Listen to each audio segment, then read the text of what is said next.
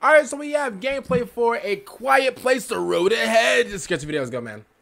All right, so we actually checked out this trailer. I believe last week. It looked kind of scary. You guys know how I am about scary games. Hi there, I'm Manuel Muavero, lead game designer at Stormind Games. What's up, bro? And today I have the privilege of talking to you about the hide-and-seek gameplay that we've built for A Quiet Place: The Road Ahead. Oh! In A Quiet Place movie franchise, we've seen how the creatures invaded her. In The Road Ahead, you'll experience navigating a silent world, quietly sneaking by and outsmarting these apex predators. Using whatever you can find in your environment for your advantage. Bro, look at his you arms. might hide yourself behind objects in bushes or even cardboard boxes.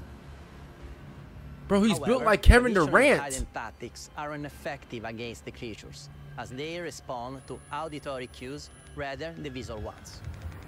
So, for the benefit of your survival, we've given you a flashlight. That's it. While it doesn't directly help you That's as a it. tool for noise reduction or distraction, it does help you navigate many of the dark spaces in the game so that you can see and avoid all things that might make noise around you. You'll also be equipped with a phonometer, a tool that measures sound.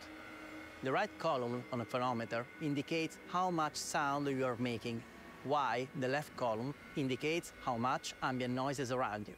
For instance, if you are standing near running water, it's gonna be high. The ambient noise levels may be quite high.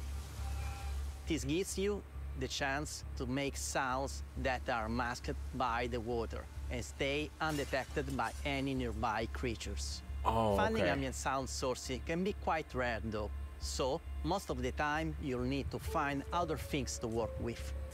Empty bottles, for instance, can be picked up and thrown to create a loud distraction to attract the attention of the creatures. Sandbags, on the other hand, give you an opportunity to create your own silent pathways across surfaces that will have otherwise generate a lot of sound when walking over. Okay, so the sand is like, in some places that still have functional electricity, you may even find ways of temporarily stunning creatures. Throughout this whole game, hide and seek, your main goal is always finding your way to safety.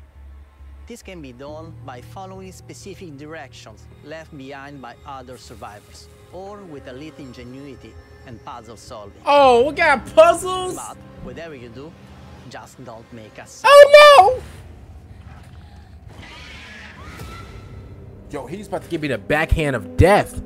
October 17th. Ugh. All right, man. I didn't even know I had hot sauce on my shirt. But listen, man. Here's what it is. I gotta change shirts anyway. Okay. Reacted to this game last week. I thought it was pretty cool. It was scary at the same time. You guys know how I am about scary games. I can barely handle them. Here's one thing I would say about this though.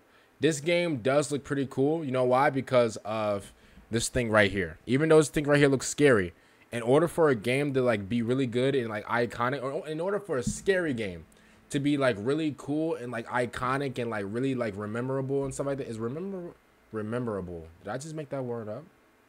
Surely that's a word. I think that's a word. But like in order for like a scary game to be like remembered by like a lot of people, like the thing that's chasing you, like the monster or whatever, or creature or whatever, it gotta be like cool looking, like or like its face gotta be like memorable.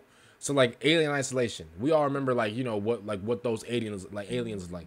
We all God of War. No, I said God of War. Oh my God, bro. Listen,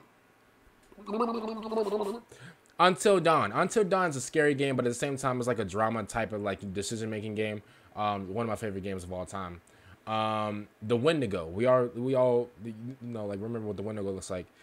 This could look very memorable. I can't lie. This could look very memorable. Would I play this game?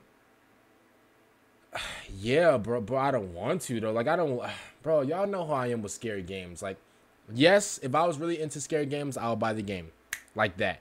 But since I'm not into scary games, I got to be completely honest with you. For content, I'll play it. But just for like chilling, no. Nope. I don't play any like scary games behind closed doors or whatever. I don't get like some of you guys may get that thrill or whatever. I don't get that thrill.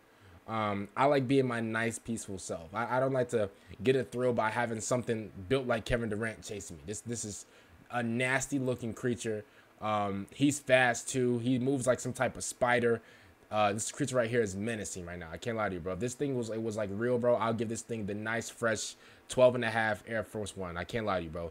This thing is getting the straight church shoe treatment. I promise you, because this thing right here is nasty looking. Comment down below. What do you guys think about this game right here? It comes out October 17th. A lot of great games are coming out in October, so we're going to have a busy October for this channel. Make sure you guys sub up right now. Make sure you guys like the video, subscribe to the channel, and